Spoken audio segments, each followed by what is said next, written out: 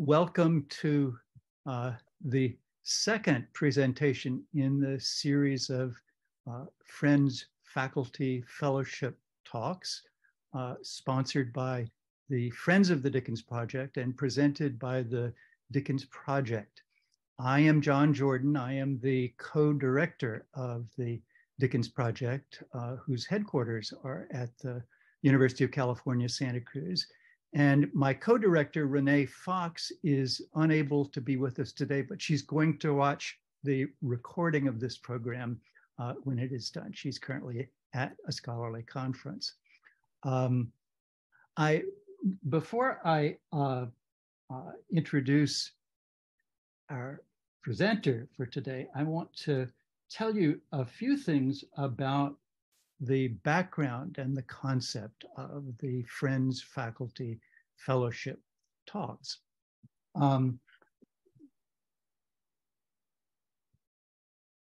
First, I want to recognize Courtney Mahaney, who is up at the top. Courtney is the assistant director of the Dickens Project.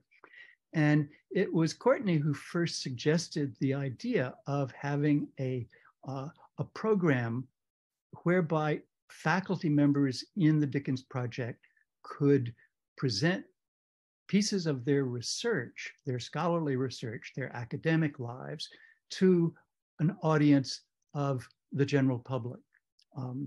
And that was the initial impetus for starting the Friends Faculty Fellowship. The concept for the Friends Faculty Fellowship is that although it is organized and produced by the Dickens Project, it really is sponsored by the Friends of the Dickens Project. The Friends of the Dickens Project are a group of non-academic, non-specialist members of the general public who have participated over the years in the summer conferences sponsored by the Dickens Project and held in Santa Cruz. And the Friends of the Dickens Project are the ones who select the faculty fellow for the series that we are currently running. And so the Friends are both the sponsors and the audience of the Friends Faculty Fellowship. The Friends are interested readers of Dickens, but not necessarily academic specialists. And of course, we welcome scholars and lovers of Trollope and lovers of Dickens to today's event.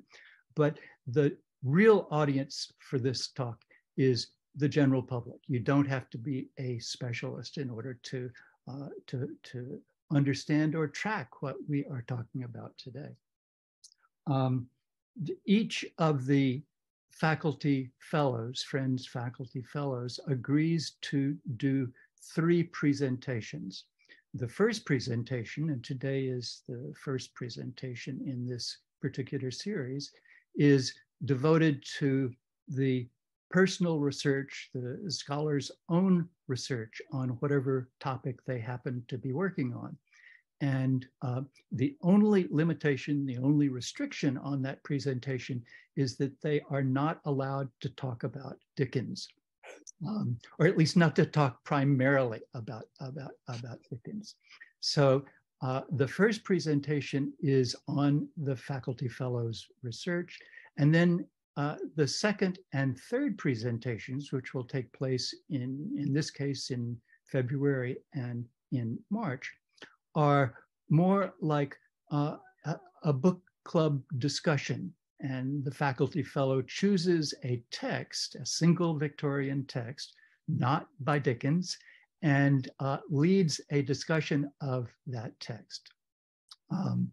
And the purpose of this is to allow an opportunity for our audience to participate more fully than they might with a regular scholarly lecture or scholarly presentation.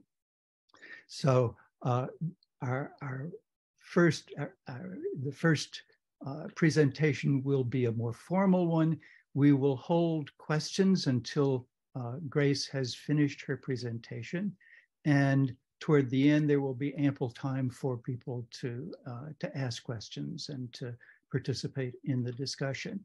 We will mute everyone during the talk, and then when you have a question, please use the raised hand function to indicate that you would like to ask it, and then you will need to unmute yourself in order to ask the question. Courtney will help me to track questions. You may also put a question in the chat, and we will follow that as well. But Grace is unable to see the chat, so she will not be tracking questions in the chat as they come up.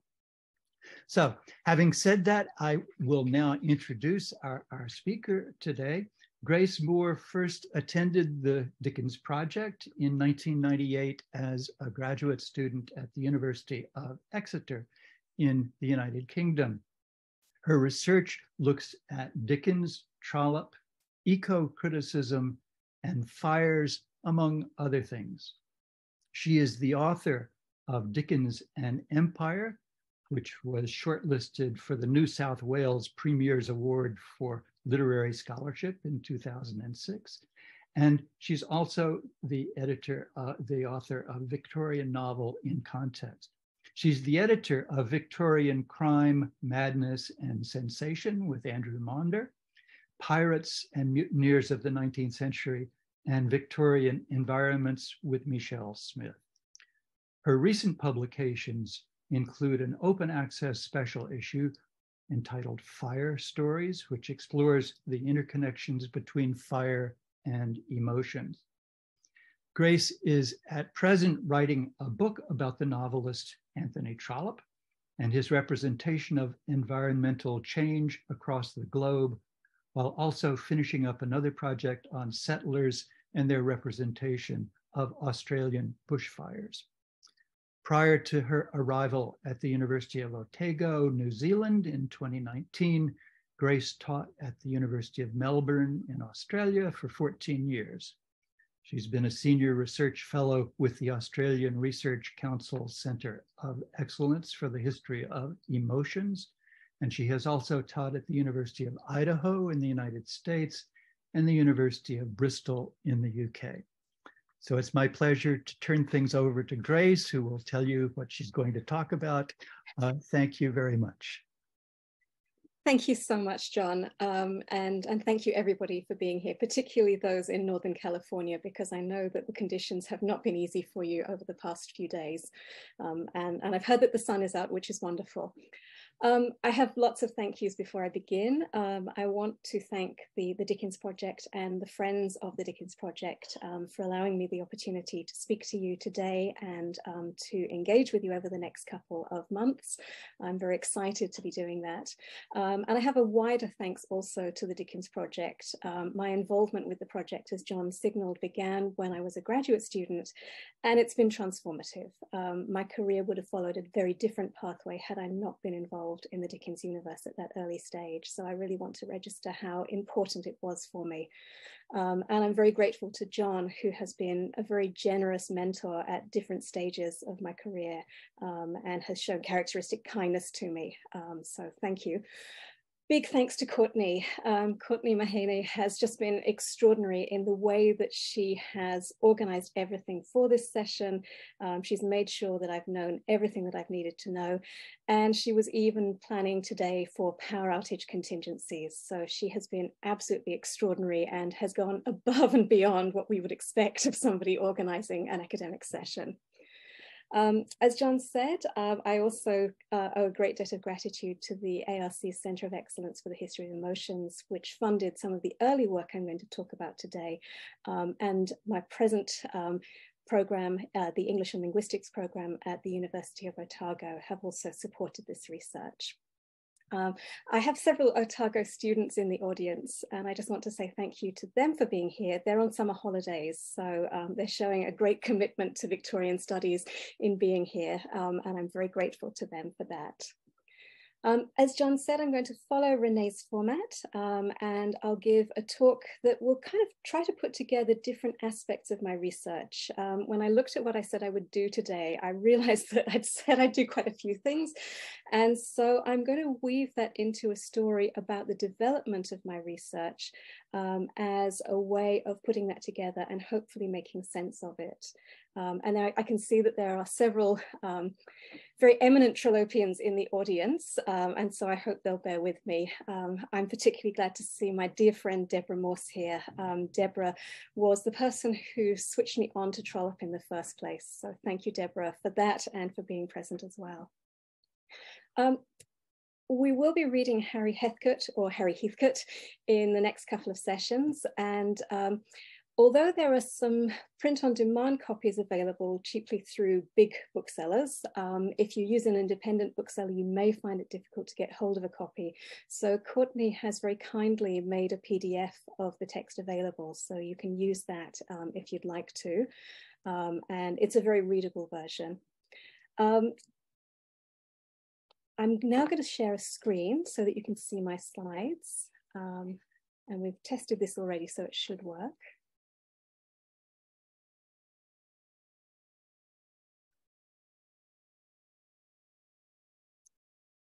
Okay, you should now be able to see.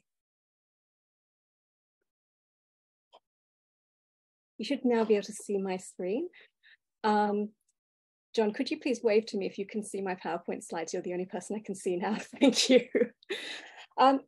So I'm talking to you this morning from Ōtepoti, Dunedin in the South Island of New Zealand. And Anthony Trollope came here in 1872, and he wrote that it was a remarkably handsome town, a town which may be said to be remarkable in every way. I won't say very much about Trollope in New Zealand today, but I did want to flag that there is a connection to the place in which I'm speaking to you. I also should say before I begin that when I talk about a bushfire, it's really roughly equivalent to a Californian wildfire. The landscape and the vegetation are obviously different, but in terms of the scale is something that will be familiar to those of you who have known about or even experienced California wildfires. The bush is the name that 19th century settlers gave to forest and scrubland areas. When I talk about a bushfire, sometimes I'm talking about a fire that's moving through those areas, and at other times I'm talking about a fire that's moving through pasture or other land that has been cleared of trees. And I'll say more about tree clearance as I move through the talk. So because I said that I would do all of these different things, I thought I would begin with a map of how everything will hopefully fit together. I'm going to begin by talking about Black Saturday, the origins of my project. That was on February the 7th, 2009. And then I'll move into the Victorians. John said at the beginning that I was not allowed to talk about Dickens. There will be a little bit of Dickens here. There's a connection to Dickens and household words via William Howitt. And he wrote about Black Thursday, and I'll talk a little bit about Black Thursday as a really important bushfire that changed the way the Victorians thought about fire in Australia. I'll introduce you to a couple of early bushfire narratives and their melodramatic properties. And then I'm going to talk about trauma and emotion and arson. I'll say a little bit about Harry Heathcote. I'm not going to say too much because I don't want to spoil it for people who have yet to read. And so I will quote from that text, but I'll only quote from the very beginning. But that will allow me to segue into a discussion of Trollope's travelogue and his time in Australia, the way he connects emotionally to the Australian landscape. And again, it won't matter if you've never picked up Trollope's travelogue. The beauty of Trollope's travel writing is that you can really dip into it and pull out extracts, and they just make sense as standalone. So please don't worry if it's an unfamiliar text to you. I'm going to talk about the way that eco-criticism allows me to discuss Trollope's representation of an environment that's in transition. And then I'm going to end by saying a little bit about land clearance and fire.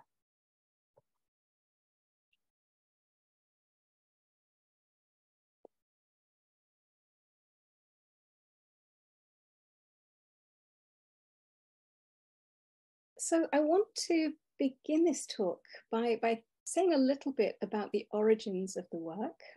This is something that began to take shape in 2009. At that time, I was living and working in Australia. I'm English originally, and by this point, I'd lived in Australia for about 5 years. So I was starting to adjust to the climate, although I'm not sure I ever really did.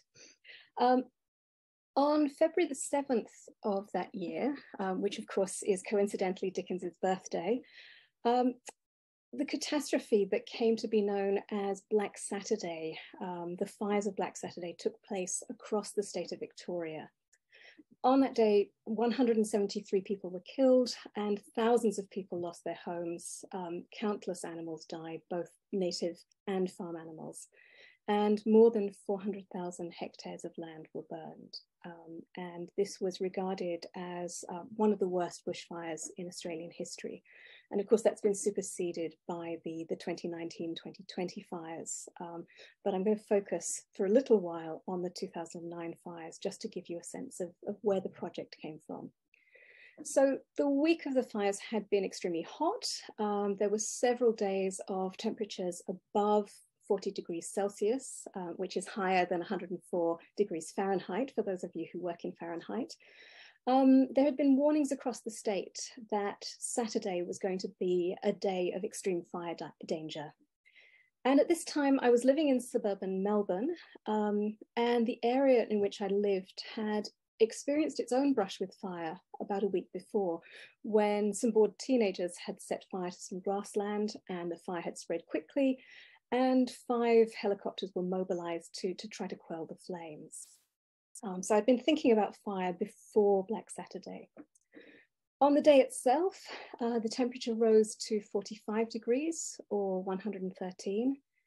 And my abiding memory of my own experiences is one of deep physical discomfort until the temperature dropped very suddenly at about 6 o'clock and the wind shifted direction.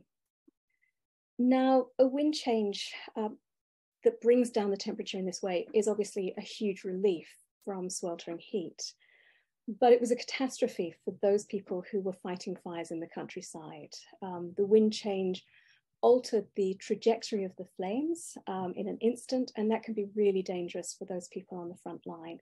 And it can also be very dangerous in terms of people's predictions, the calculations people have made about whether they'll stay and try to look after their homes or whether they'll leave.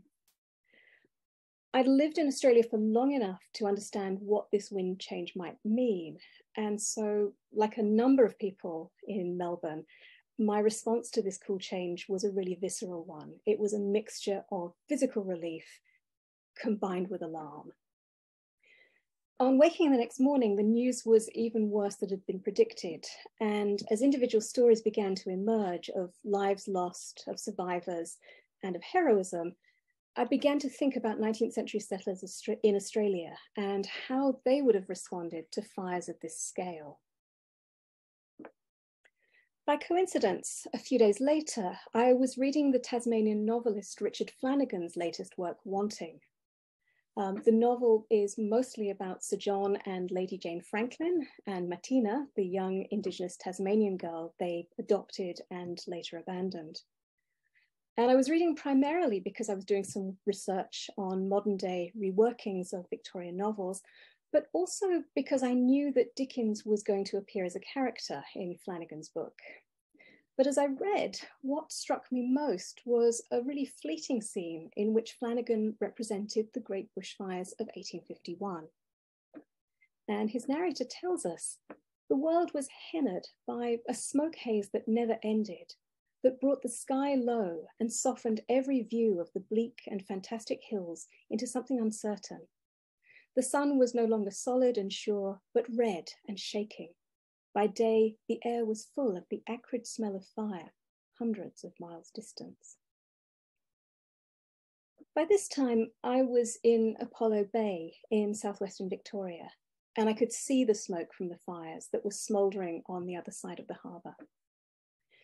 Flanagan's vivid description resonated, and I thought again about early migrants who wouldn't have had the benefit of weather forecasts, high-speed transportation, or modern firefighting equipment.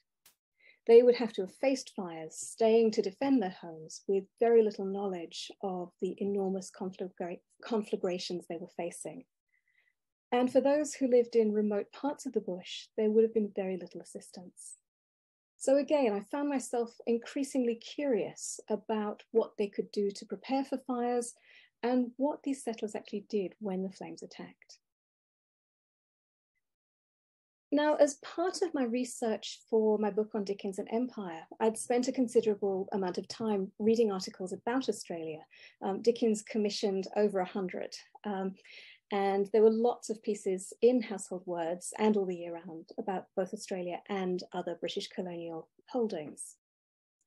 I was reminded that Dickens had commissioned several articles about Australia from William Howitt, who lived there briefly between 1852 and 1854.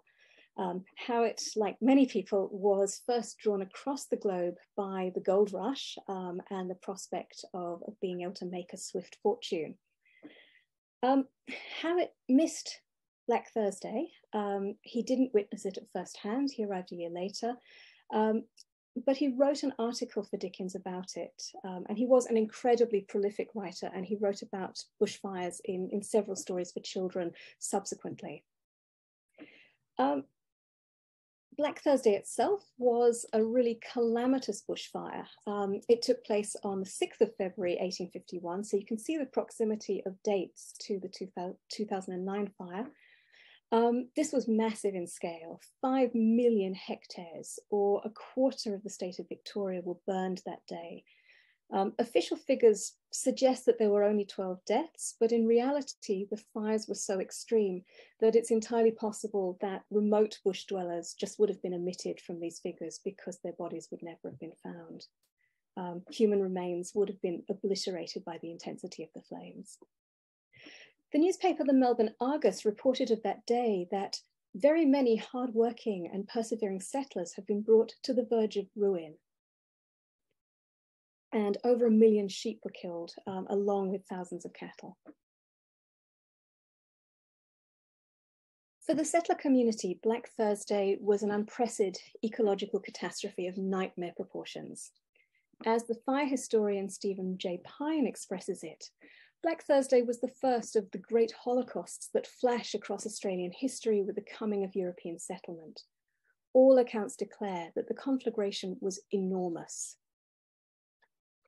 Now, it may sound as though the fires were a terrible shock, but in fact there was, as with the 2009 fires, there was a build-up to these. Shepherds were reporting that there had been blazing on the hillsides for weeks and even months, and an ongoing drought meant that the trees and grass were particularly dry, and when they combined with hot sun and strong wind, fires that had been set by farmers to clear away dead wood or campfires set by people out in the bush raged out of control, and this led to burning on a variety of fronts. And as Pine notes, the fires exceeded anything that the colonists had experienced. They were too great for existing knowledge or institutions to absorb. So a real shock. So in the immediate aftermath of these fires, a number of settlers reevaluated their relationship with the Australian countryside. They had come expecting to find something sort of green and pleasant, comparable to the English landscape, and this was the final straw for them. And so some of them moved to the cities. Paul Collins, who is an Australian fire historian, goes so far as to suggest that the events of Black Thursday became a part of the folklore. And he points out that in addition to the trauma of witnessing or escaping from fires, many of the survivors experienced financial ruin, the kind of ruin that the Melbourne Argus had warned about. This is, of course, a culture in which there's no household insurance, and so the destruction of homes and equipment and crops and animal food could have really devastating results. You can get a sense of the scale of destruction and terror by looking at the picture that Courtney used to publicize this session, Black Thursday by William Strutt. This shows the chaos and devastation of settlers fleeing the flames. Strutt shows people on horseback and also people with carts, presumably laden with as many of their worldly goods as they could carry away.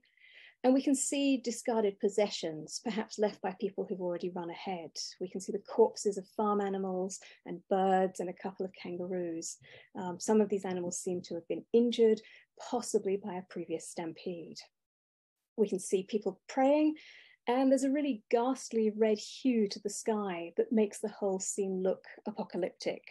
And having looked from my deck in Otago at the skyline from the 2019 fires, I can say that this is absolutely accurate in the way it represents just the horror of a sky when a bushfire is taking place.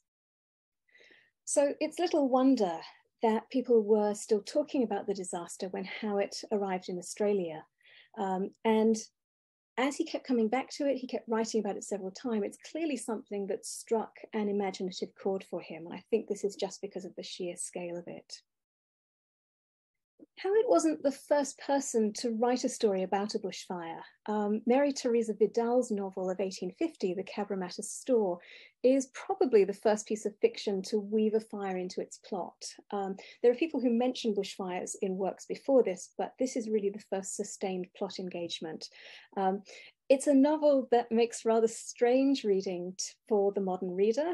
There are characters who go to the front line, they go to fight the fire, and then they stop and they walk away and they have dinner and seem to forget about it for a little while. And that's really not very accurate. And it shows that Vidal really didn't have much of a grasp on what a bushfire would involve. Howitt took fire rather more seriously, and in fact he wrote two pieces, both entitled Black Thursday. The first was a factual article, and it appeared in Cassell's illustrated paper in 1854. And it involves a lot of citations from other sources. Because Howitt hadn't actually been involved in Black Thursday himself, he accumulated a whole range of interviews and quoted from them quite liberally in this piece. So citing a source that he names only as a writer from Mount Macedon, Howitt provides his readers with a first-hand account of the devastation, which his source believes was caused by a farmer setting fire to dry grass to try to burn it off before the spring. So the farmer says, "I write in the midst of desolation. Thursday morning was ushered in with a fierce hot wind, which, as the day advanced, grew stronger and stronger. For 3 weeks, bushfires had been raging to the northward and westward of the Bush Inn. About noon, the whole of Mount Macedon and the ranges were one sheet of flame, careering at the speed of a racehorse, carrying all before it as clean as a chimney newly swept. The destruction in the vicinity of the Bush Inn is truly appalling."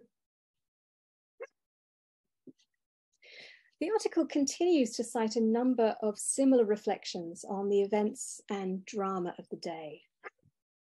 I'm sorry, you can hear my dog in the background. I think the mailman has just arrived. What's striking about the survivor stories that Howitt quotes is how each witness, having carefully documented the hour, shows the fire taking over and rupturing conventional experiences of time. Something changes when you're involved in a fire. Time works differently. It simultaneously speeds up and slows down.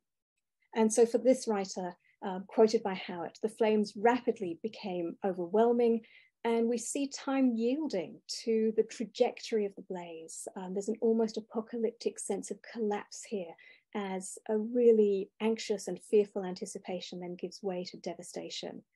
And this was a technique that Howitt was then to draw on in his later fictional version of the events, in a story rather confusingly also entitled Black Thursday, which he wrote for Dickens. So the second fictional Black Thursday tells the story of a young squatter, Robert Patterson, who along with his cattle finds himself caught in a bushfire. And this is a piece that's really remarkable for the emphasis it gives to the strength of settlers, people who've laid plans to survive a fire. And I think this is one of the reasons it continued to be really popular through the 19th century. The story recycles some of the dramatic content of the 1854 Castles article, and how it offers a really graphic account of how the landscape can appear to turn against the settler with the onset of a bushfire. His narrator says, "What a scene! The woods were flaming and crackling in one illimitable conflagration. The wind, dashing from the north in gusts of inconceivable heat, seemed to sear the very face and shrivel up the lungs. The fire leapt from tree to tree, flashing and roaring, along with the speed and the destructiveness of lightning." So again, the fire here is completely unstoppable. It's attacking both Patterson and his environment, and how it really effectively conveys the drama and terror of this time. While Patterson tries to save his herd, who of course represent his livelihood, the speed and the intensity of the fire forces him to abandon them. So having made a calculated decision to sacrifice his livestock in order to stay alive, the character then turns his thoughts to home. And he's learned from experience. He's a sort of model settler in this way, because he's made his home ready. He's made it into a kind of sanctuary. There's then a really dramatic scene where Patterson kind of battles against the heat and the flames, and he rides home at a breakneck speed, pausing only because he is a hero to save an exhausted man whose horse has died. He then arrives to find his mother safe and sound, and this is important to him because his mother's been injured in a previous bushfire and she's unable to walk. So this is a really kind of crucial moment for him. His home has also become a gathering point for neighbours. Their properties have been attacked by the fire, so they all converge on his home.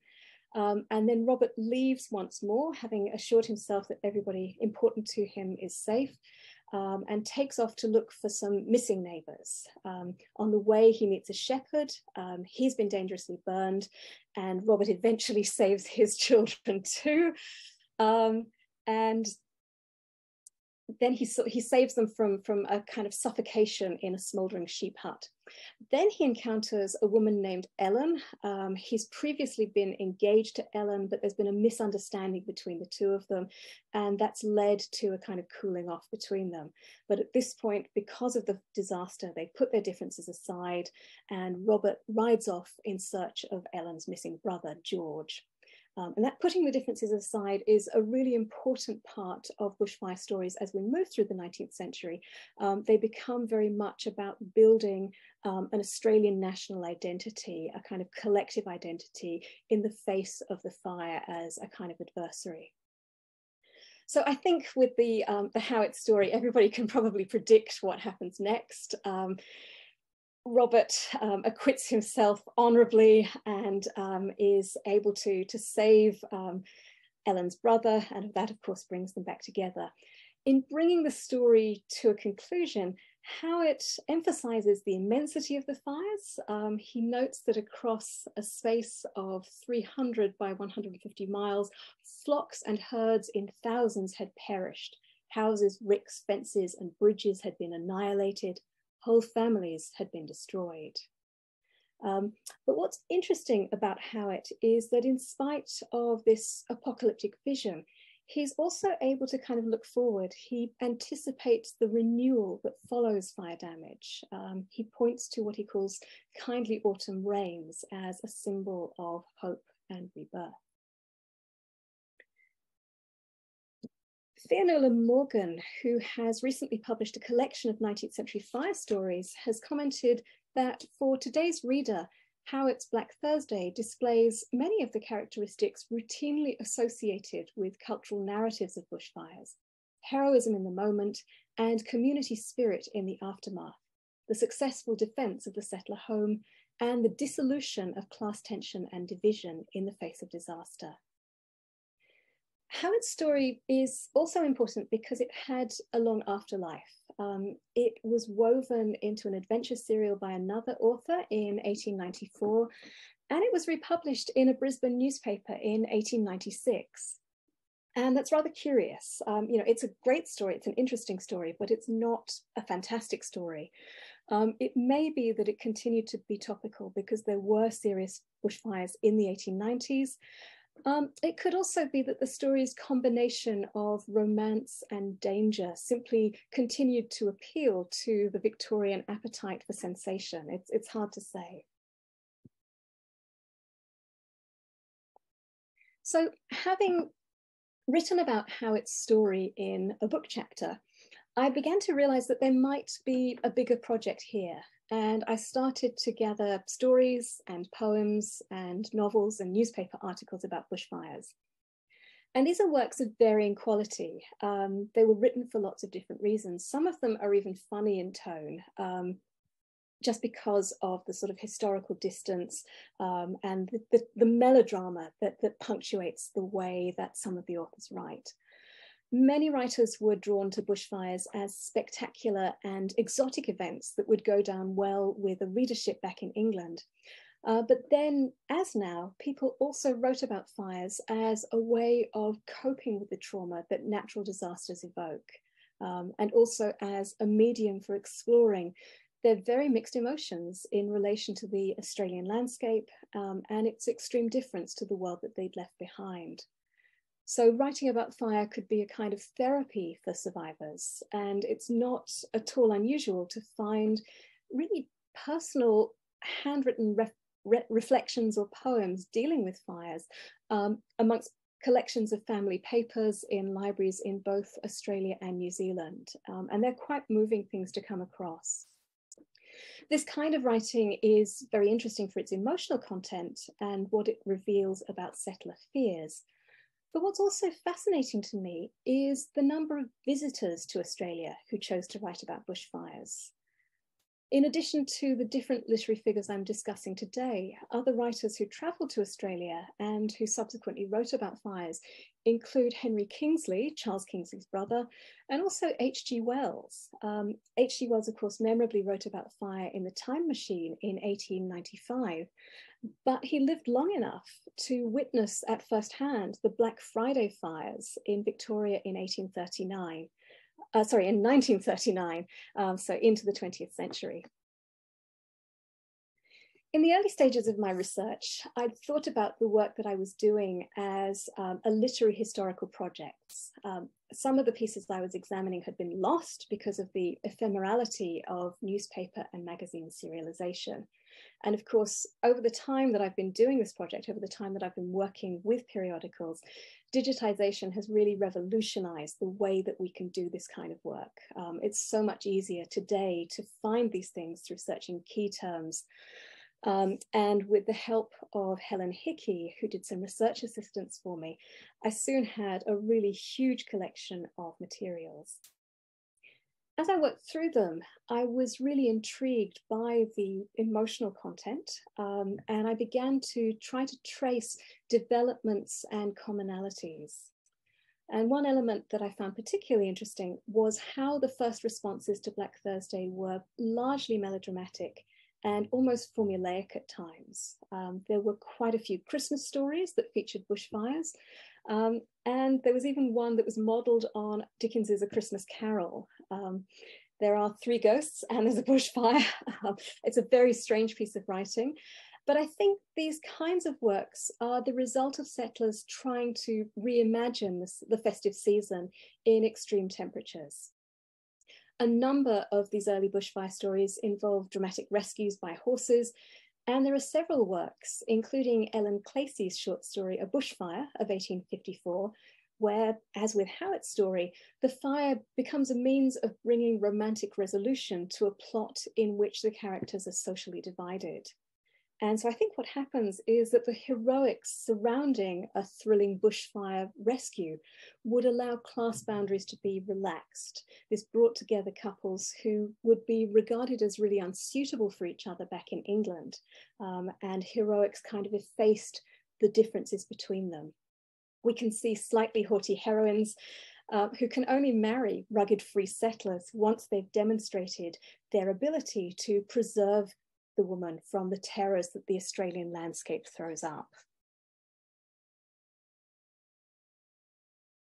As the fire writing genre developed, and as settlers and writer visitors came to learn more about the Australian climate and to understand more about the cyclical nature of fire, understanding that fire comes back, romance and melodrama began to give way to much more serious concerns. Some of the late 19th century stories dealing with fire explore what we today term post-traumatic stress disorders that were triggered by bushfires. And there are some truly haunting stories that begin to appear from the 1870s onwards and engage with physical and psychological injuries. One of the most memorable is J.S. Borlase's 12 Miles Broad. And this involves an arson plot and a rescue that's only partially successful. It's a rescue that leaves the narrator's wife unable to remain in their home. The view of the charred hills outside, combined with her knowledge that fire is seasonal, is something that becomes too much for her. Arson has sort of motivated this plot. A stranger emerges from the bush and sets fire to the farm. And as a result, we then see a kind of a rescue story that speaks back to the early tales, in that it involves a dramatic flight by horse. But on this occasion, the horse is actually not, there are not enough horses to go around. And so the woman's father then decides that he'll sacrifice his life. And so she's hugely, hugely traumatized as a result. Now, arson, as it is today, was a huge threat in the 19th century. Particularly when it was combined with arid conditions. And so it soon became very much a focus for bushfire stories. And it was while I was doing some work for a piece on deliberate fire setting that this project took another turn.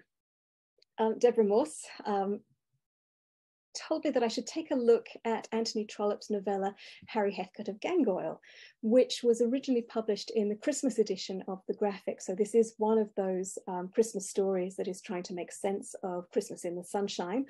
It appeared in December 1873 as part of the Christmas number of that work, that periodical. So I'm going to follow Renee's lead here and not say too much about Harry Heathcote. I'm only going to quote from the very beginning of the text. And then I'm going to think a little bit more about Trollope's Antipodean travelogue, Australia and New Zealand. And that, I hope, will give you a sense of how Trollope engaged with Australia. And it'll also give you a sense of the landscape that he depicts in the novel when you get to it.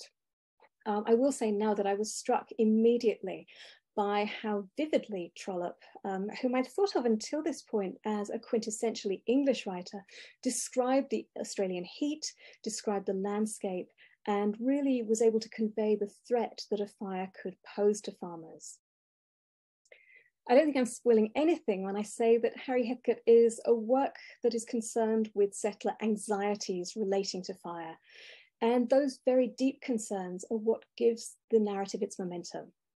John Shawball, who is himself a firefighter, has noted in his article Lost in Flames, the great missing Australian bushfire novel, that when it came to novels, bushfires tended to play an episodic role. They tended to be, they were seldom a central element of plots because they passed through an area so quickly. It's very hard to maintain suspense and drama and narrative interest in something that happens so fleetingly. Harry Heathcote's distinct for its time because Trollope combines his depiction of the fire with a focus on Harry's psychology and the character's nervous anticipation that sooner or later his farm's going to be engulfed in flames. And again, this is a concern that we see from the very onset, so I'm not giving you any spoilers here. The Canadian affect theorist Brian Masumi has written a really fascinating essay about how survivors of traumatic events often anticipate future disasters, as well as reliving the event that's caused their trauma. And the character Harry follows this pattern. Having lost his home once through being orphaned and then emigrating, he absolutely dreads losing it a second time to fire. And so this is what gives the narrative a lot of its impetus. There's a huge emphasis on Harry's psychology. The 19th century settlers farming in the bush often involved an ongoing and emotional struggle against the sprawling indigenous plant life. Harry Heathcote's farm at Gangoil is divided into paddocks that differ from those on an English farm only in terms of their scale. And this arrangement points to a problem that the text doesn't really address with importing European farming techniques to a very different climate. Trollope's very aware of the intense labor that's required to create an English-style farm on the other side of the world. He registers the role of land clearance, what we today term deforestation, and he also outlines some of the challenges associated with setting up home in what was effectively a wilderness. So this is from the very beginning of the novel. Gangoil was decidedly in the bush, according to common Australian parlance. All sheep stations are in the bush, even though there should not be a tree or shrub within sight. There are Australian pastures which consist of plains on which not a tree is to be seen for miles, but others are forests so far extending that their limits are almost unknown. Gangoil was surrounded by forest, in some places so close to be impervious to men and almost to animals, in which the undergrowth was thick and tortuous and almost plaited through, which no path could be made without an axe, but of which the greater proportions were open, without any underwood, between which the sheep could wander at their will, and men could ride with a sparse surface of coarse grass, which after rain would be luxuriant, but in hot weather could be scorched down to the ground. Now in this passage, Trollope immediately shows his English readers the hostility of the climate. He signals already the danger of the fire that's going to plague Harry for most of the narrative. He also highlights the damage that Europeans are inflicting upon the landscape. He notes here the axes that are being used in the undergrowth and other more serious forms of ecological vandalism, including the practice of ring barking. And this is a technique that involves cutting a circle into a tree trunk and stopping its supply of sap so that it sort of dies and keels over. This was a widely used technique for clearing land efficiently, and it's one of which Trollope and many other writers were highly critical. I won't say any more about the plot now, but while I was writing about arson, I kept coming back to Trollope's landscapes. They stayed with me. And slowly I realized that I was becoming increasingly interested in the environments that I was reading and writing about. And I also realized that I needed to start to bring much more eco-critical theory into my work. Now, when I talk about eco-criticism, I'm talking broadly about an approach that enables the study of the representation of the environment in literature and culture. As the eco-critic and nature writer Richard Kerridge puts it, the eco-critic wants to track environmental ideas and representations wherever they appear, to see more clearly a debate which seems to be taking place, often part concealed, in a great many cultural spaces. Most of all, eco-criticism seeks to evaluate texts and ideas in terms of their coherence and usefulness as responses to environmental crisis. I think this is a really helpful definition. Early eco-criticism was mostly concerned with nature writing, but it's become much more capacious in recent years, and the discipline has broadened to think about all kinds of environments. So as an example, pollution as we experience it today is something that we might identify as a 19th century phenomenon, something that's tied to the rise of factories with the shift to industrial manufacturing. So we could look at a text like Elizabeth Gaskell's North and South. We could see signs of pollution that she recorded almost incidentally as part of her plot. She has characters who experience disease and discomfort because of smoke in the atmosphere. She has one character who actually drowns in a purple river, which has been contaminated by dyes released from the factories. And we might say the same of the fog that pervades Bleak House. Yes, on the one hand, it has a really important symbolic role to play in that novel, but it also represents the physical contamination that extended through a 19th century cityscape. And eco-criticism allows us to think about these things.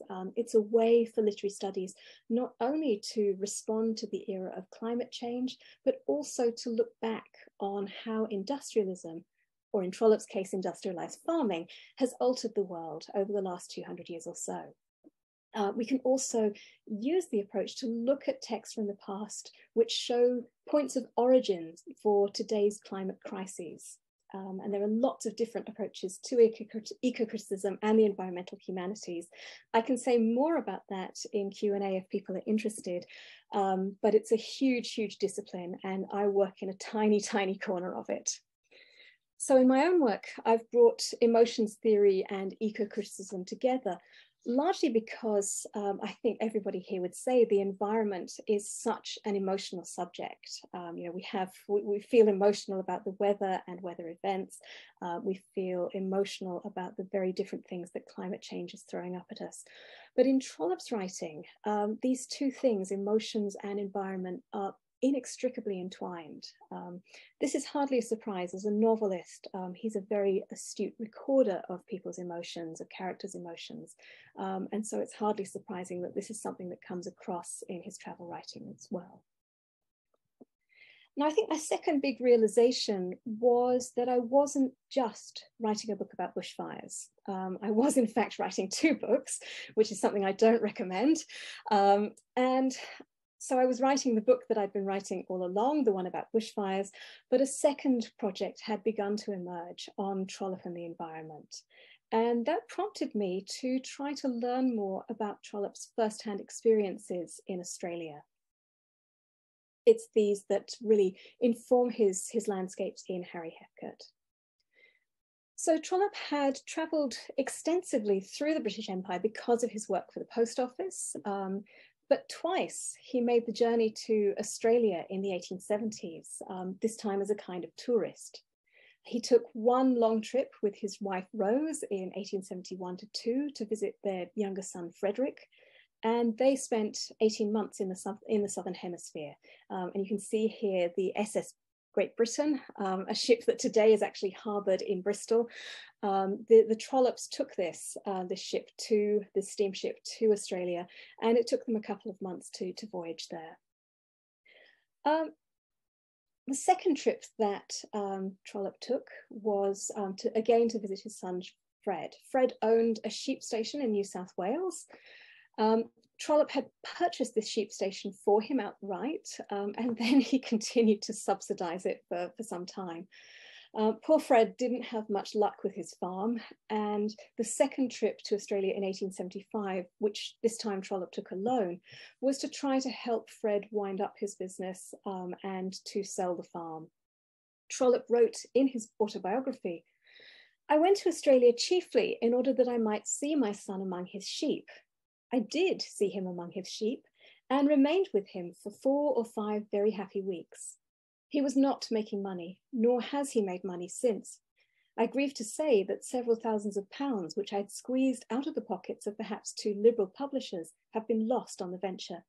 But I rejoice to say that this has been in no way due to any fault of his. I never knew a man work with more persistent honesty at his trade than he has done." Writing to a friend during his stay, Trollope emphasised how hard his son was working and expressed real admiration for his efforts. "Fred, my son here, is always on horseback and seems to me to have more troubles on his back than any human being I ever came across." Later, when the station failed, Trollope was eager to make it known that it was not for lack of hard work on Fred's part. Trollope was sympathetic to the trials of a farmer, and he understood that determination alone wasn't enough in a hostile and drought-ridden land. Now, as part of this first trip, which was funded largely by his publishers Chapman and Hall, Trollope also travelled to New Zealand in the winter of 1872. He arrived here in August, and he undertook a whistle-stop tour of the colony before going back to Australia. And I think the speed with which he travelled through New Zealand really makes his account much less immersive in terms of the ecology of the place. Trollope was paid an advance of £1,250, so a sizable sum, for the travelogue, and he based this work on a series of articles he wrote for the Daily Telegraph as he travelled. To Trollope's great surprise, Australia and New Zealand became a bestseller. By this point in his career, he was a well-known travel writer, but what makes Australia and New Zealand stand apart from his other writings in the genre is that he also viewed the book as a kind of guide for would-be migrants, and there was an enormous market for these kinds of books. Somewhere between 80 and 100 works about Australia were published between 1840 and 1873. So you can imagine that a book by a best-selling author like Trollope on this subject would have been really appealing to potential migrants. When Australia and New Zealand appeared in book form in 1873, it was largely unrevised from the newspaper articles. The fact that Trollope didn't edit his writing extensively often resulted in inconsistencies, and that can make it very hard to pin him down to a single position. And I have a PhD student I share with Professor Deirdre Coleman at the University of Melbourne, Gatang, and she's working on a dissertation that's nearly finished on Trollope and race and emotion. And one of the things that she looks at is the way that the speed with which Trollope wrote often problematized his depictions of race. So speed is kind of, it's a difficulty with Trollope's writing. And you can see from this cartoon on the left from Melbourne Punch in 1873, that some of the first Australian readers of Trollope's travelogue were critical of the speed with which he wrote. You probably can't see it, but the caption below the image of the writer astride a hurtling steam engine reads, "The good St. Anthony kept his eyes fixed firmly upon his book, the way that very fast writer, Mr. Trollope, collected the information that enabled him to brand our girls Regans and Gonerills." Now, this cartoon is referring specifically to some of Trollope's comments about Australian women, but I think it also captures a broader impatience with his hasty and at times uncritical recording of events. And it also shows a shift from the very warm welcome that Punch had extended to Trollope on his arrival in Australia, as we can see in the earlier image on the right from August 1871. We can see Mr. Punch and his dog Toby greeting the author warmly. And there were also a large number of poems, not just in Melbourne Punch, but elsewhere, that really sort of celebrated Trollope's arrival in Australia. Nigel Stark, in his really wonderful examination of Trollope's time down under, describes the 56-year-old writer's plans as involving what he calls a rigorous schedule of exploration. And Stark highlights the exhaustive and exhausting nature of his tour. He says, over 12 months and 2 days, Trollope would ride into the loneliness of the bush, travel to and through all 6 colonies by steamship and steam train and stagecoach, descend mines, explore caves, tour asylums, invade an opium den, give evidence to a parliamentary committee, hunt kangaroos, and interview convicts. He would even sleep on the ground, do without washing, and eat nastiness out of a box when covering 280 miles by mail cart on the track between Albany and Perth, Western Australia, in March 1872. The only other person I know who would possibly follow this kind of itinerary is Dickens. This is a very Dickensian approach, I think, to Australia. It's clearly the itinerary of a writer who wants to see and experience as much as he possibly can. And this is a trait that Francesca Oristano traces back to Dickens and what she describes as the fundamental rule of travel writing, that the author has to provide novelty. As Oristano points out, Dickens wrote of his perplexingly divided and subdivided duty in the matter of the books of travels, with reference to American Notes. And she observes that Trollope also writes of a duty to his readers and to telling the truth when he follows Dickens's footsteps through North America in 1862. And of course, I should add here that Dickens was, as many of you know, himself influenced by Trollope's own mother, Frances, and her Domestic Manners of the Americans, which was published in 1832. So travel writing was a kind of constantly developing genre, with travelers almost kind of trying to one-up each other with each voyage and account of the voyages. If we look back to Dickens's American Notes from 1842, we can find a melancholy description of a cleared landscape, which he recorded as he traveled to Cincinnati. And I think this scene is interesting because for me, it anticipates Trollope's really attentive accounts of settlers and flora and fauna in Australia. Dickens writes, "For miles and miles and miles, these solitudes are unbroken by any sign of human life or trace of human footstep. Nor is anything seen to move about them but the blue jay, whose colour is so bright and yet so delicate that it looks like a flying flower. At lengthened intervals, a log cabin with its little space of cleared land about it nestles under a rising ground and sends its thread of blue smoke curling up into the sky. It stands in the corner of the poor field of wheat, which is full of great unsightly stumps, like earthly butcher's blocks. Sometimes the ground is only just now cleared, the felled trees lying yet upon the soil, and the log house only this morning begun. As we pass this clearing, the settler leans upon his axe or hammer and looks wistfully at the people from the world. And still, there is the same eternal foreground. The river has washed away its banks, and stately trees have fallen down into the stream. Some have been there so long that they're mere dry, grisly skeletons. Some have just toppled over, and having earth yet about their roots, are bathing their green heads in the river and putting forth new shoots and branches. Some are almost sliding down as you look at them, and some were drowned so long ago that their bleached arms start out from the middle of the current and seem to try to grasp the boat and drag it underwater." Now, the Australian vista is very different from that of America, but there are some interesting parallels, I think, between the tone here and that of Trollope's travel writing.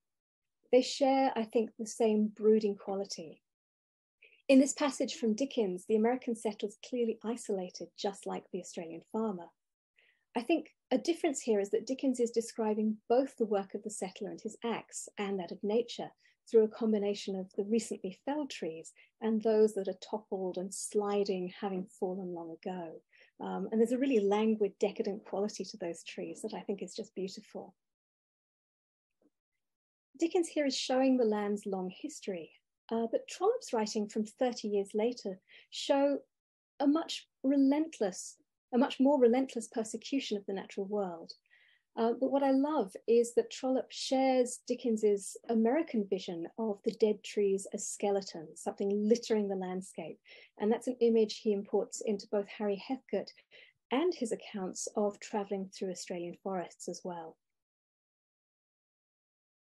It was traveling in Australia that enabled Trollope to capture the landscape so vividly in Harry Heathcote. And as Trollope admitted, the character Harry is very much based on Trollope's own son, Fred, and his sheep farm, Mortray. Trollope tried to create a little bit of distance by relocating the action from New South Wales to Queensland to try to avoid obvious parallels. And one of the things I've been trying to think through is how that would have changed the way a fire worked. The vegetation in Queensland would have been significantly different from that in New South Wales, which Trollope would definitely have known, having travelled through both spaces. One of the interesting things about Trollope's travel writing is that desire that we see in Dickens, the desire to set down everything that was different and new in meticulous detail. And this is a real gift for eco-critical writing because, like many 19th century realist writers, Trollope recorded a whole host of radical environmental changes. But there's something else going on here too, I think. Because Trollope's son had settled in Australia, the process of scrutinizing the landscape was very different from, I think, anywhere else he traveled. It was rooted in emotion. He was thinking about Fred and the problems that the climate was posing to him. He was thinking about Fred's success, or in fact failure, as a farmer. So Trollope was deeply interested in all the things that made Australia different, the privations of settler life, the problems that the parched ground posed for people who wanted to work in agriculture. And he was writing of Fred's new home. So there's a deeply, deeply sentimental, emotional, or affective connection going on here. Trollope didn't always understand the long-term implications of what he was describing, but the accounts in his travelogue and the fiction informed by his travels are incredibly valuable as source materials. For example, he wrote about the impact of imported farm animals upon native flora and fauna in Australia and New Zealand. He also gives accounts of outdoor pursuits like dingo hunting, which offer really fascinating insights into settler attitudes towards animals and acclimatization and environmental change. One of the things I've done is to write about Trollope hunting a dingo, which on the one hand should be a really sort of comic affair. Trollope describes people confronted with fences that are too tall because they've been built to keep out kangaroos instead of keeping cattle and sheep in as they would be in an English context. And all of the horses just go crashing into the fences because they're not accustomed to the height of them. And so there should be a comic moment, but for Trollope, it's actually a deeply disturbing one. And for me as a modern day reader, the activity of actually hunting the dingo is also something quite horrendous. And so there are a whole host of emotions kind of coalescing around this scene. In addition, Trollope wrote about mining in his 1879 novel, John Caldergate, which is partially set in the Australian gold diggings. And in this work, he revealed the absolutely horrific destruction that had been left behind by gold prospectors. And this is something that he would have witnessed as he moved through the goldfields of Victoria. And I have a chapter on mining in the book that I'm writing. Interestingly, in his lifetime, Trollope seems to have been respected as a nature writer. And so seriously did the Victorians consider the interplay between his travelogues and his understandings of the environment that Trollope's later work, South Africa from 1878, was reviewed in the scientific journal Nature, with the reviewer W.L.J. noting in particular his interest in irrigation and its significance for mining communities, along again with the problems that were posed by parched landscapes for imported European plant life. More recent critics have been rather less sensitive to Trollope's ecological awareness. His biographer, Victoria Glendinning, has commented that he knew nothing about plants and grew bored when being conducted around botanical gardens. And she cites the novelist's impatience with the need to recall the Latin names of plants to try to support this assertion about him. I think he may have found the botanical order of the gardens, of the carefully laid out garden to be tiresome. But his travelogue suggests that he felt quite differently about the unfamiliar plants and trees that he encountered in Australia, some of which had a real wow factor for him. There are other scenes where he's kind of moving through forests and he does get bored at that point. I think Trollope has quite a low boredom threshold. But there are times when it's clear that the foliage has made a deep impression upon him, and he's really interested in how different it is. And I think that also explains why he's a little bit dismissive about the New Zealand landscape, because he just thought that it was a little bit too European looking when contrasted with the huge difference of Australia. So taking an environmental humanities approach to Trollope was transformative for me. I'm definitely not a high theorist, but eco-criticism has allowed me to engage not only with Trollope's representations of fire, but also with his wider account of an environment that is changing remarkably rapidly. As I said a short time ago, cleared landscapes like fields for sheep and cattle burn very quickly, and Trollope chronicled that clearance process through his travel writing. Fire setting in 19th century writer had become entangled with lots of settler anxieties about the people they persecuted and displaced from the land. And fire setting was used by settlers as a way of moving people off land and also of moving trees away from the land. Over time, settler stories came to encompass a broad range of these concerns. Trollope encapsulates this convergence of guilt-driven fears in Australia and New Zealand when he asks, how are the inhabitants to make themselves safe against black savages, against convicts who were still more savage, and against fire? I'm not going to put that on a slide because I think it's a problematic pronouncement. But what happens here is that Trollope is drawing on what he's learned from settlers he's talked to about Indigenous Australians and their relationship with fire. Often people didn't understand that Indigenous Australians were setting fires to try to manage the land as they had done over generations. And they did this as a way of controlling the way the land burns.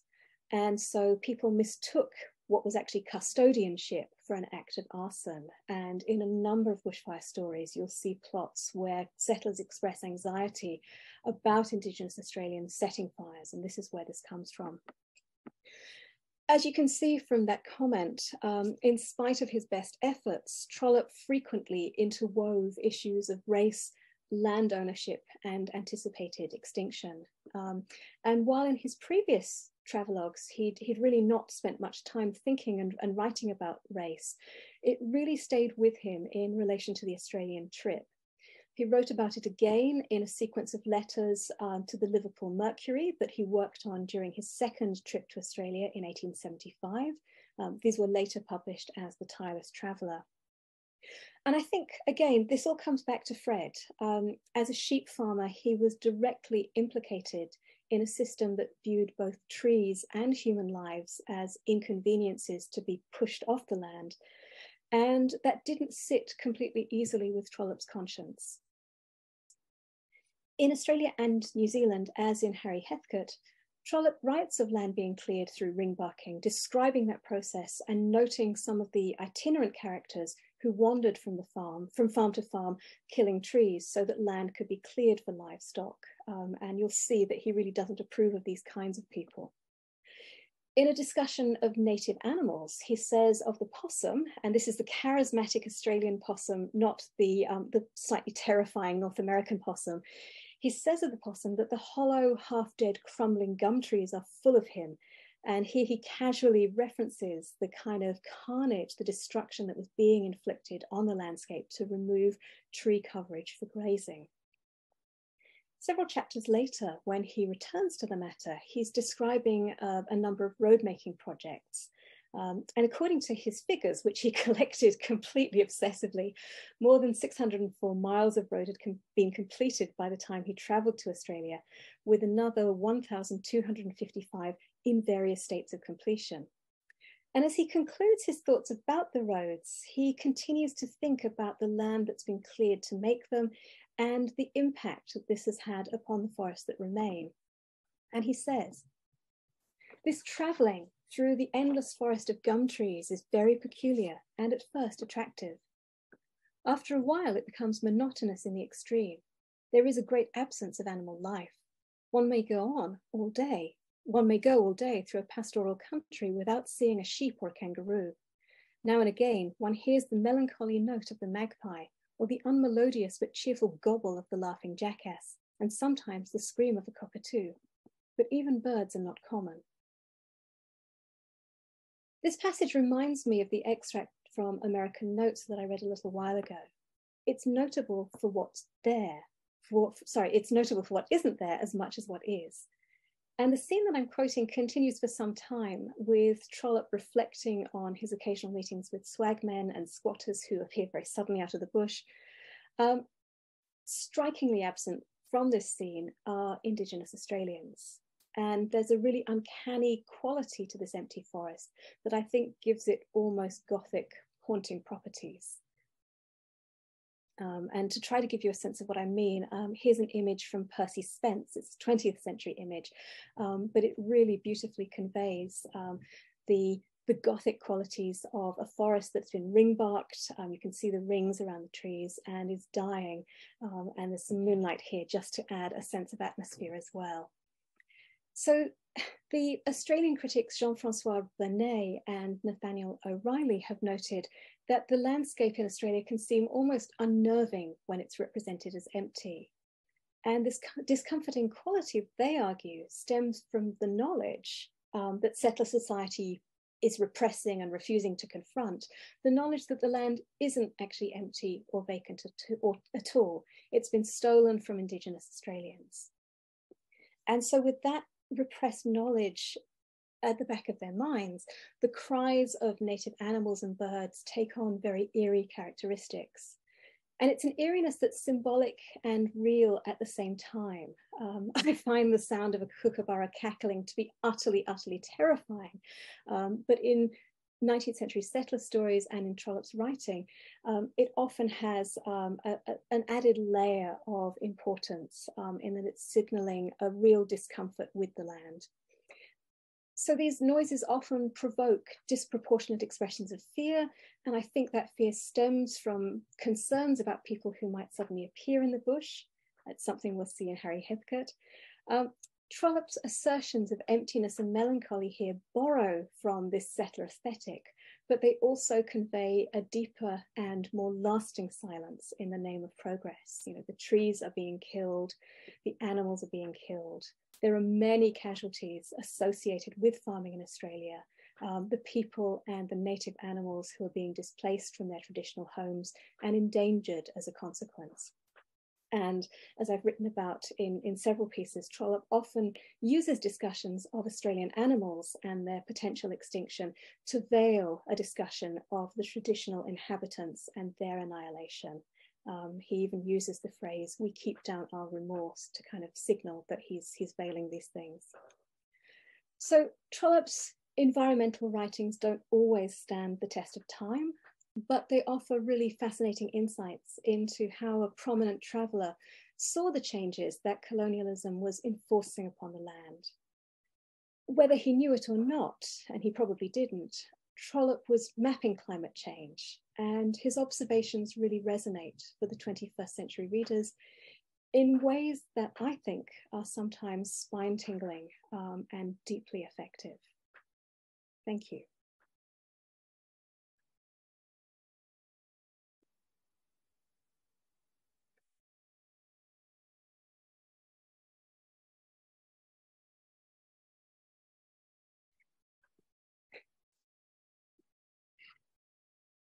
Thank you. Thank you so much, Grace. This was fascinating, wonderful, and an excellent preparation for our discussions of Harry Heathcote. So we have ample time for questions. I hope that people will use the raised hand function or put a question if you have it in the chat. I see that we already have some comments in the chat. Or just raise your physical hand and we will call on you. So I invite people to respond. And Deborah, why don't you begin? Lead us off with a good question. That was just a wonderful talk, Grace, from which I learned so much. You know, for years and years, I think we all, or most people, concentrated on the sort of social Trollope, the urban Trollope, if it was rural, that was Barsetshire. Right. So to think about him in relation to Australian landscape, for me, was absolutely fascinating. Well, my question really has to do with one of the things you brought up about bushfires, bringing up a kind of amelioration of class tension, or kind of abrogation of class tension from some of the things that you'd read and talked about. That was I had noticed that, and I'm really thinking about that in connection with the creation of national identity, and just wanted to bring up a couple of things about Trollope that I'm really curious about what you might think about how these elements inflect the amelioration of class tension in relation to the creation of Australian national identity. And that is, I was thinking about how Trollope was actually writing Lady Anna, which is such a sort of cross-class romance, as weird as it is, right? As he was going to Australia, I mean, on shipboard. And so how he was really thinking or perhaps, you know, imagining what, you know, what that sort of erasure of class tension might be like. I mean, he was thinking about it as he's going over. But then also I was thinking about how Fred really, at least in the view of Rose Hazeltine, Trollope's wife, had really married down. Yeah. You know? I'm always a big fan of hers, Susanna's, but and of course she had all those kids. I mean, it seemed like a really happy marriage, 8 kids, right? But, I'm just thinking how, I'm sorry, this is more a sort of set of observations and sort of, notes rather than really a question, but I guess ultimately it has to do with, sort of somehow putting together, that amelioration of class tension in relation to Australian national identity, and what that might in fact have to do with the urgency of bushfire trauma. And so I guess that's my question, if it's enough of a question, Grace, and tell me if it's not. I'll try to answer the different bits of it, and so pick me up if I leave anything behind.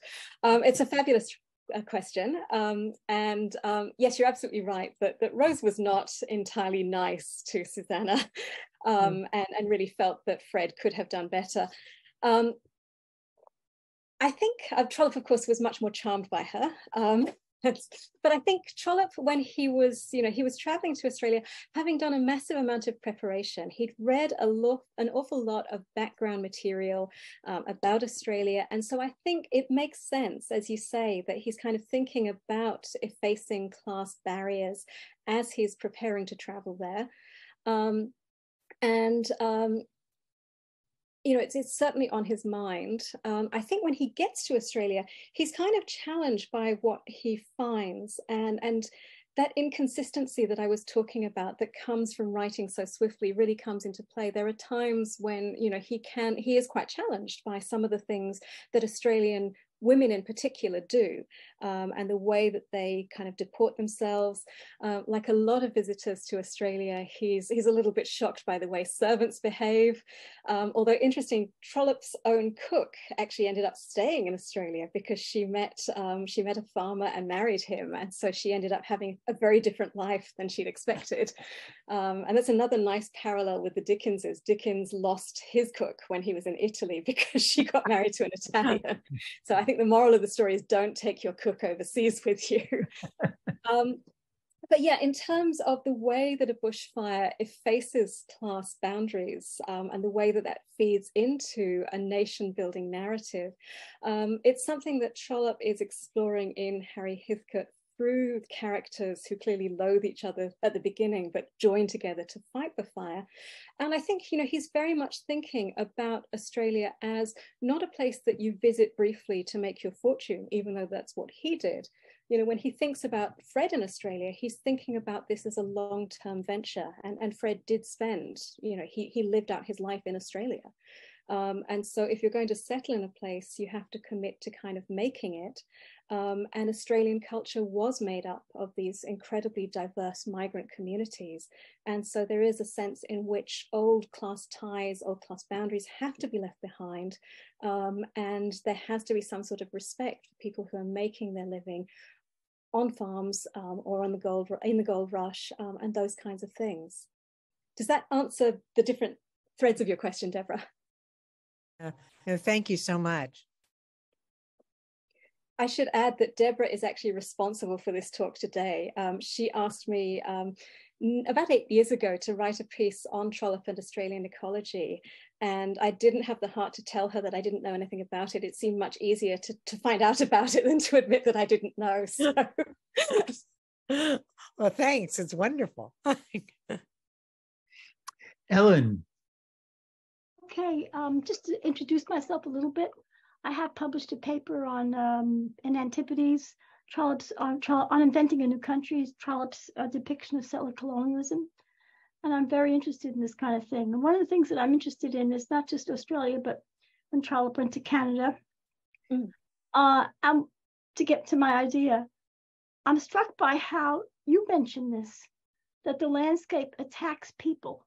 We're used to modern ideas of secularism, that the landscape is indifferent to human beings. But in returning home, it positively swallows her.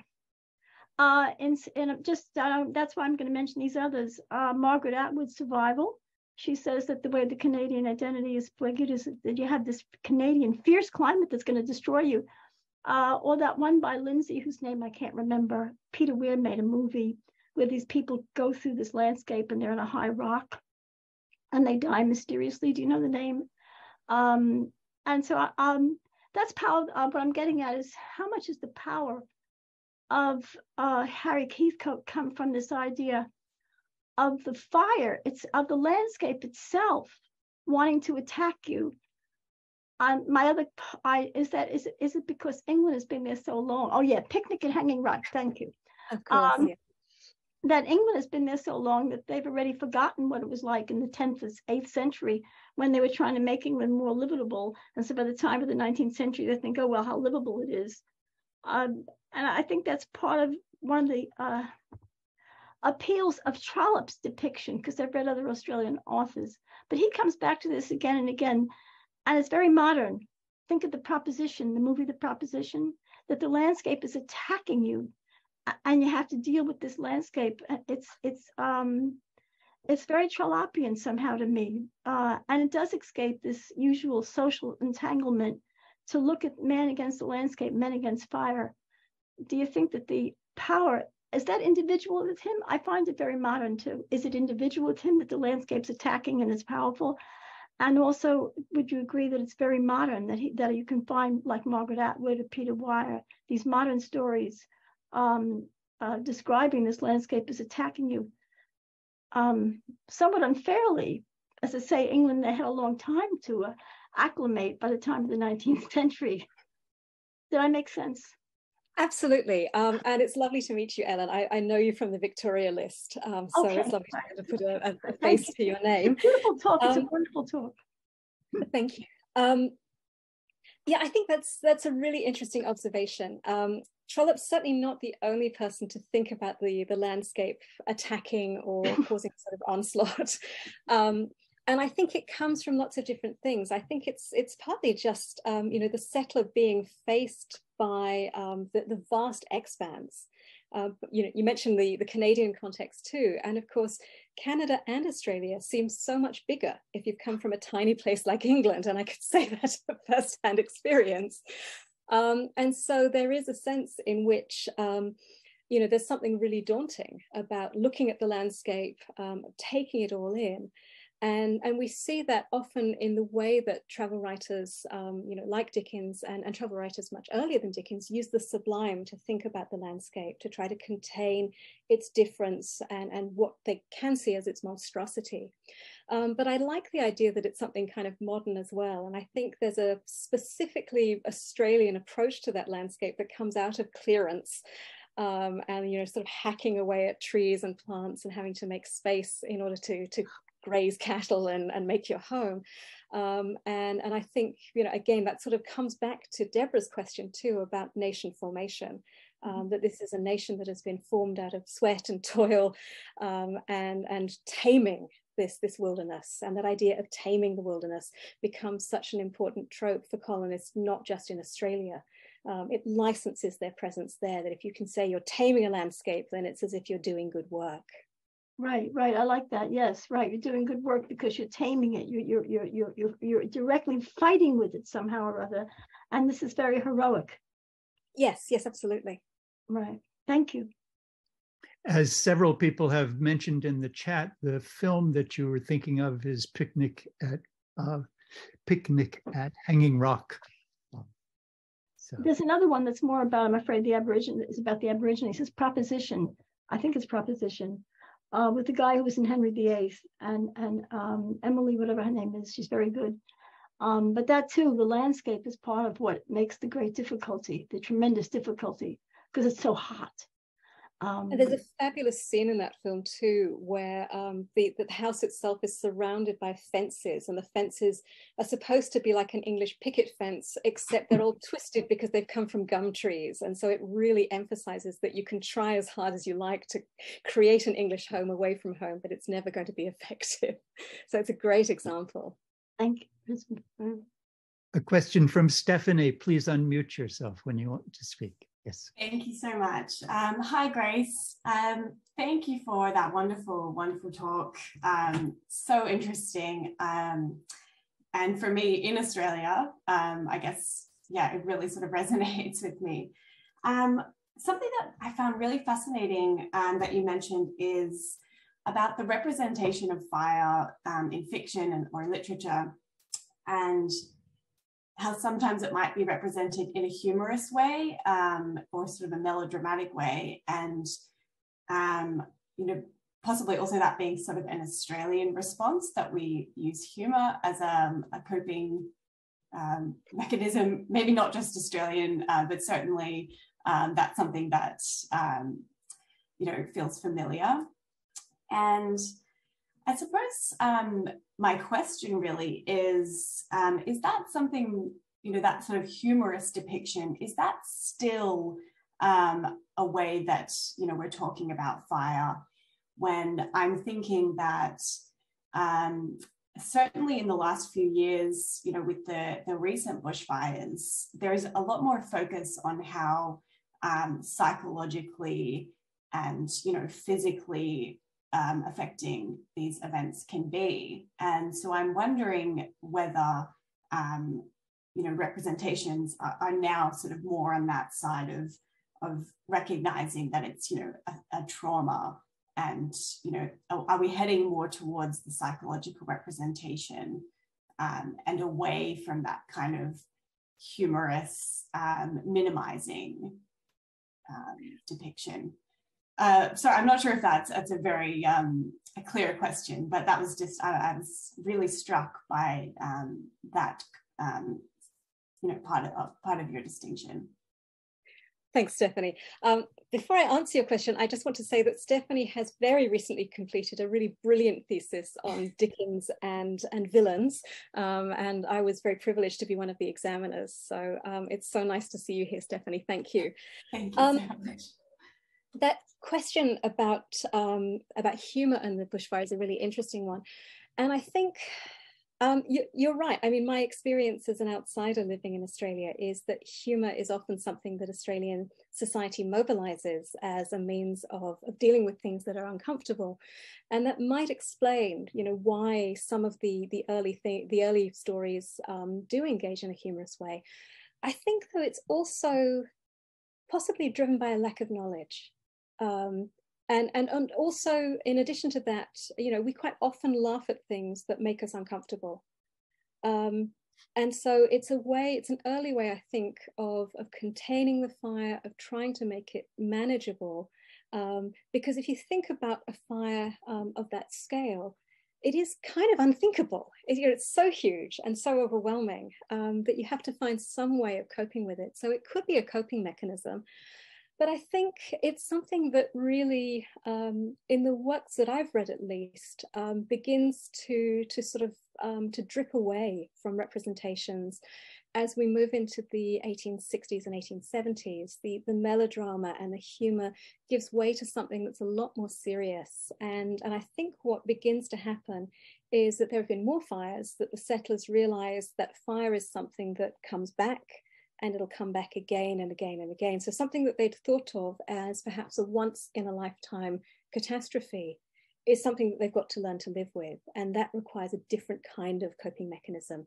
And I think that's where national identity and nation building come together and sort of take over from that.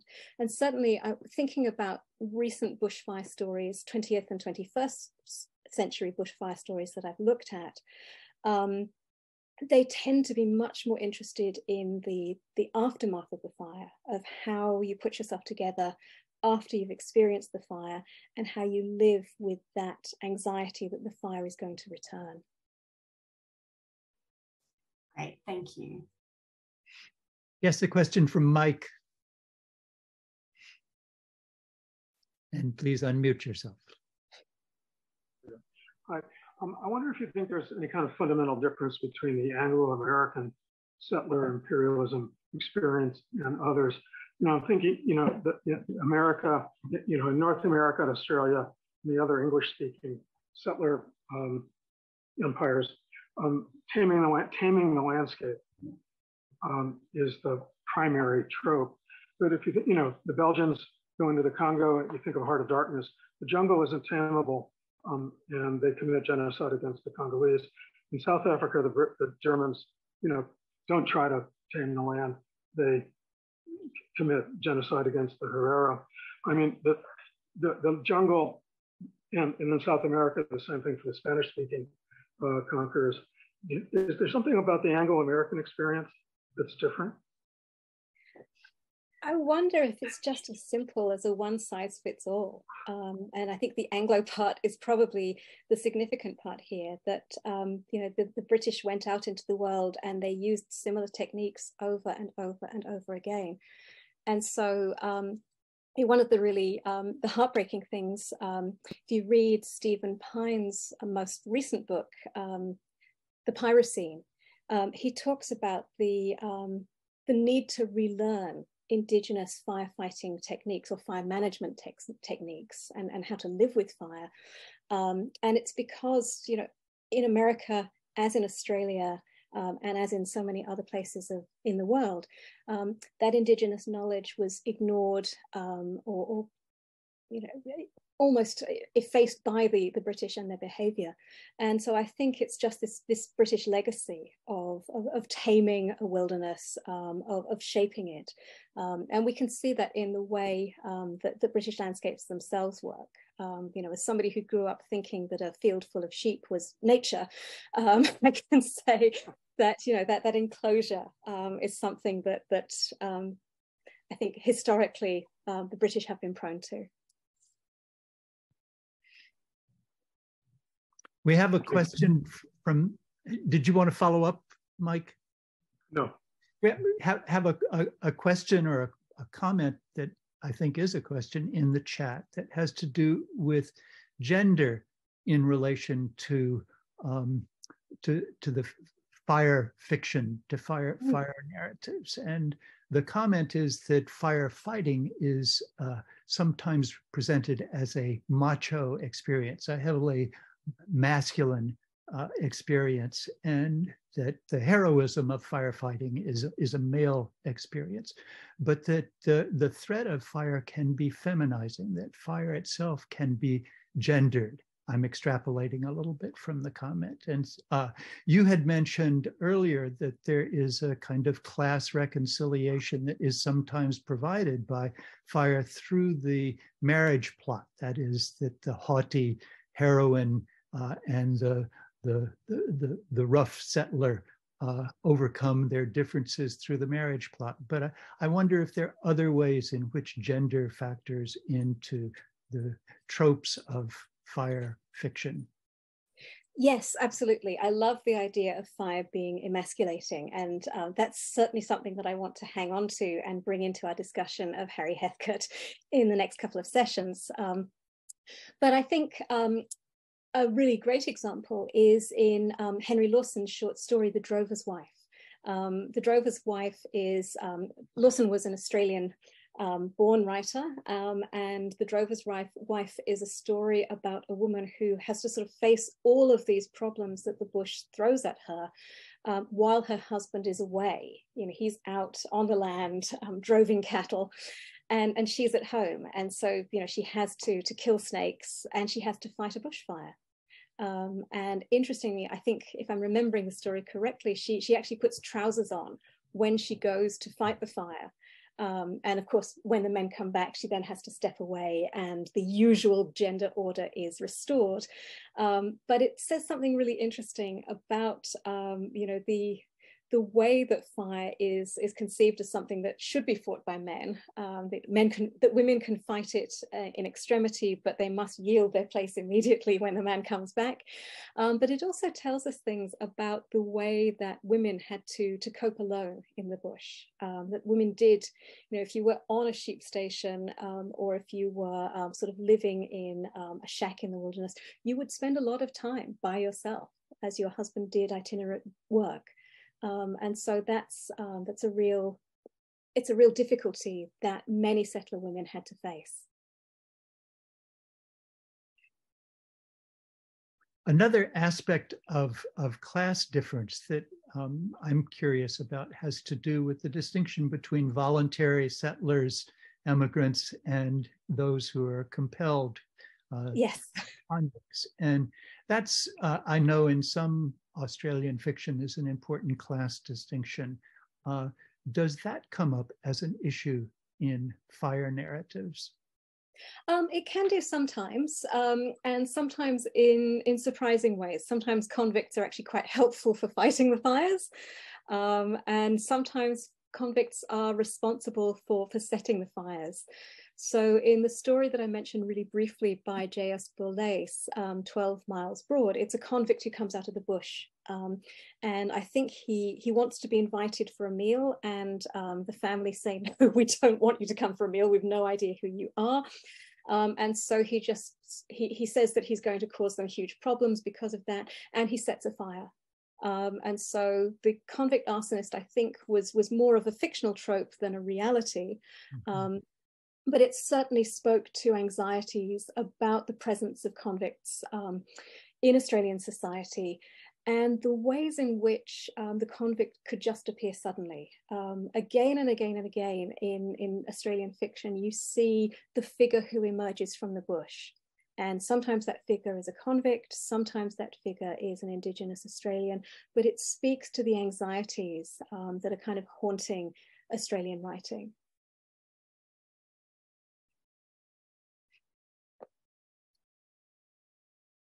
Other questions? Yes, Ellen, you have another question. Yeah, to speak again, two things that in California, I wrote there, convicts are both pressured into and paid very little for fighting fire.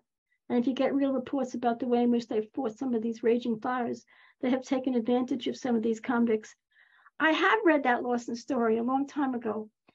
And one of the things that struck about me was how alone she was and how frightened she was to be alone and how hard it is to live in a house where nobody else is around. You know, you can't just go down the street and get a milk. And that was a real factor, I suppose, in the woman's experience of colonialism. There's what's her name, Susanna Moody, you know, that one, the classic. She's there in the bush and she's there in that house all alone. And that's an aspect that's a gender difference between men and women. Just back to convicts who are often taken very bad advantage of in these business of fires. Absolutely, and that persisted into the 20th century. There are Californian, yeah, well, yes, there are Californian fire stories from the 1940s and 50s, and you see convicts being pressed into going to fight really major fires. So it's something that, as you say, continues to be a reality.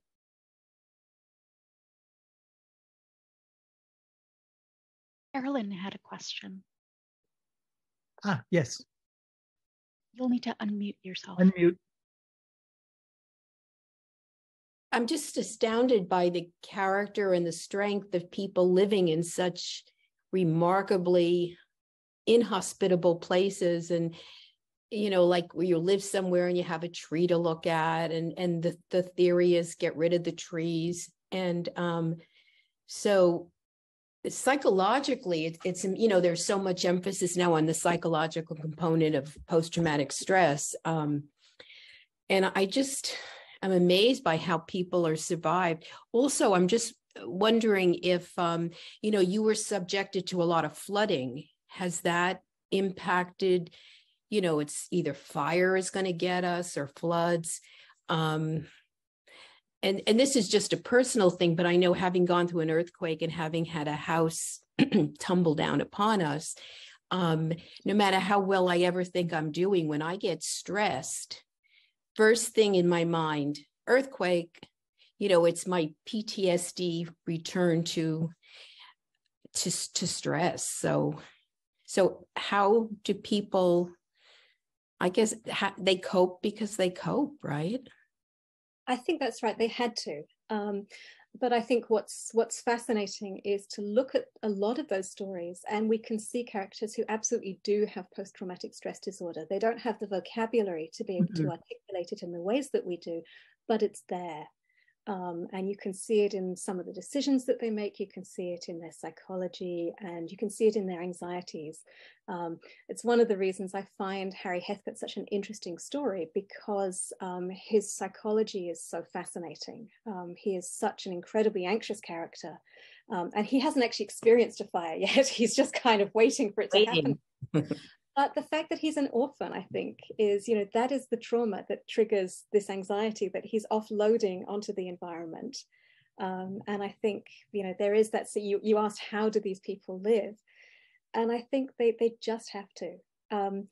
For many people, for many Victorian settlers, they didn't have the option of turning around and going home. Mm-hmm. If you traveled on an assisted immigration scheme, you'd have to do very, very well at whatever you chose to do when you landed to be able to scrape together the fare to go back again. And so for many people, it was just a case of arriving in Australia and settling there.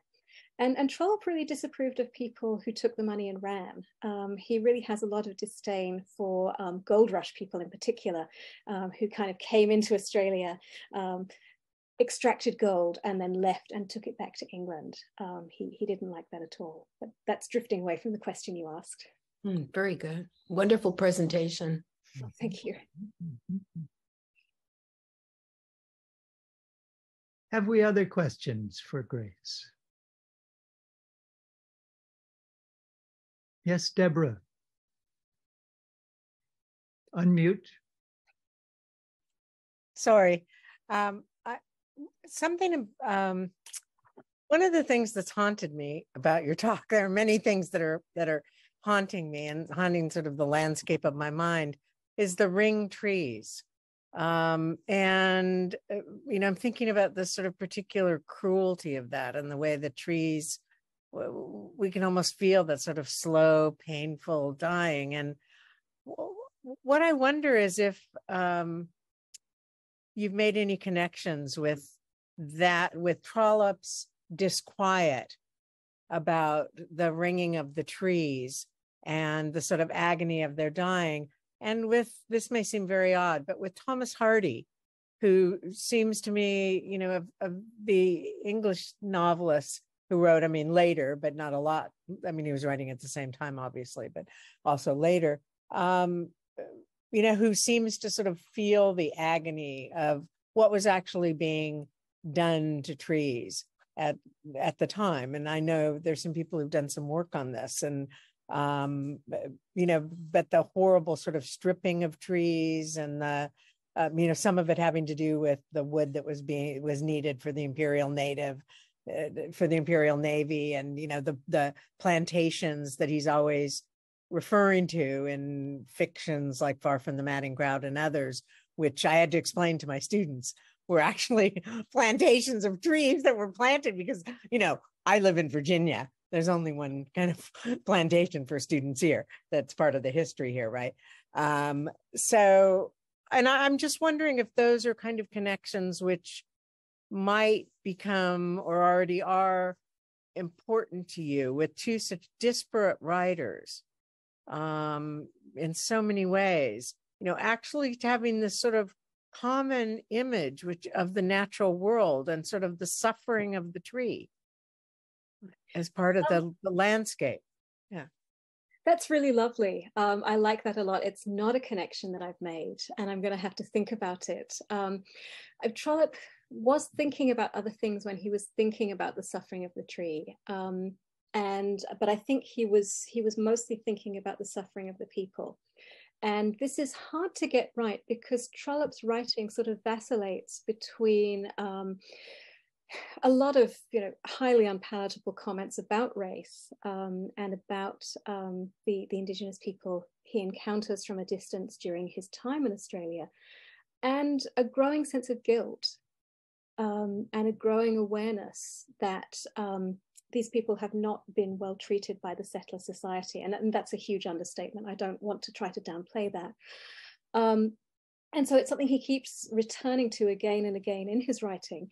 And so when he's thinking about a tree, he's definitely thinking about the way the tree is suffering, but I think he's also thinking about the pain of human suffering. And so that's why that image that Dickens also uses of the army of skeletons, the trees as skeletons, is such a striking one, because he's clearly thinking about the corpses of trees. He's not just thinking about trees as commodities to be turned into ships or furniture or whatever, or to be moved because they're inconvenient. He's thinking about something that is living and that is dying. Thank you, Grace. That was wonderful. response. Grace, would you say anything more about arson plots? You mentioned that in relation to the contrast between the custodial approach of Indigenous Australians and the colonial approach to fire management or the use of fire. But how does arson figure into the plots of fire narratives? It's something that surfaces repeatedly, and I think it comes up repeatedly for different reasons. And so there's a story that I didn't have time to talk about by Mary Fortune, who's an Australian writer who wrote as Waif Wanderer. And this story involves rick burning, and it's a sort of vengeful hay rick burning. And I was talking about this story a couple of years ago, and somebody in the audience said, well, actually, what you're talking about is the way that people have brought political burning into the New World, that they've come to Australia with this tradition of burning things down because they're discontented. And they've brought this to Australia, where it's, of course, much more dangerous because the land is so dry. And I think that's a really striking idea. There are arsonists in stories for lots of different reasons. As you mentioned, there are the Indigenous arsonists who are usually not arsonists at all. They're just managing the land. There are convict arsonists, and those reflect, I don't know the figures. I don't know how many Australian convicts actually did go out in real life and set fire to things, but I suspect there are probably more in stories than there were in reality. And then there are the accidental fires. So the Australian novelist and botanist and illustrator Louisa Atkinson was really interested in carelessness in the bush, people who set fires by accident, by not putting out their campfires, and by not understanding bush ecology, by not realizing that you can't behave the same way in the Australian bush as you can in a forest in England. So I think fire setting takes lots of different appearances in this kind of writing, but it is a massive concern, culturally as well as fictionally, because of the immense amount of damage it can do. And I know that a large number of bushfires are human set. That doesn't necessarily mean that they're acts of arson. They can be human set by accident, and they can be controlled fires that then become not controlled fires. But there is a sense in which human agency has an important role, a significant role to play in fire setting. Mm-hmm. The connection to political acts of arson, rick burning in particular, is, I think, very interesting. Many of those who were transported to Australia were Chartists, and the Chartist tradition is a strong political one in which acts of arson were often attributed, sometimes wrongly, to Chartists. So thank you for that. That's great. Thank you, John. Yeah. Mm-hmm. Any other questions that people have? We're approaching soon the end of the time for today. I don't know, Grace, if you want to give us any tips toward Harry Heathcote that things that we should think about, or we have two sessions, one in February and one in March, to talk about that text. And how should we divide our time, or how would you like us to divide our reading in preparation for those meetings? Thank you, John. Thanks for reminding me that I needed to mention that. So on the website, I think we've said that we'll discuss the story in two halves. But I think realistically, people are going to want to read ahead. So I'm going to talk to everybody at the beginning of the next session to gauge where you are with your reading. But I think my sense is that if you would like to finish the book, then you absolutely should. What I'll try to do to provide some continuity between the sessions is I'll say a little bit about the environmentalism in Harry Heathcote when we talk about it, and maybe we can frame our first discussion around the environment, and then we can see where that leads us in terms of the following session. And so please bring anything at all that you notice about that text to the discussion. I don't want to prescribe the direction our conversation takes. One of the exciting things for me is to hear from all of you about what you find interesting about the text. I'll begin with a brief presentation about the book and some of the things that I find interesting about it, but I am most interested to hear from all of you. And I guess the other thing I want to say is about the tone, and this is advice that I've stolen from the great Dickens scholar Jenny Hartley, which is that if you're struggling with the melodramatic tone, try reading it aloud. This is something I say to my students, that, you know, we're so distant from melodrama that it can seem a little bit cheesy when we read it on the page. But if you start to proclaim it, it works very, very differently. So I like to think of people across the United States reading Harry Heathcote aloud to themselves. If you are struggling with Trollope's tone, I think that's a coping strategy. Very good. Well, it has been a wonderful 2 hours. Thank you very much, Grace. We will see you. Thank you for having me. We will see you next month. Please join me in expressing appreciation to Grace for her presentation today. Thank you. That was fabulous. Fabulous. Terrific. Thank you so much.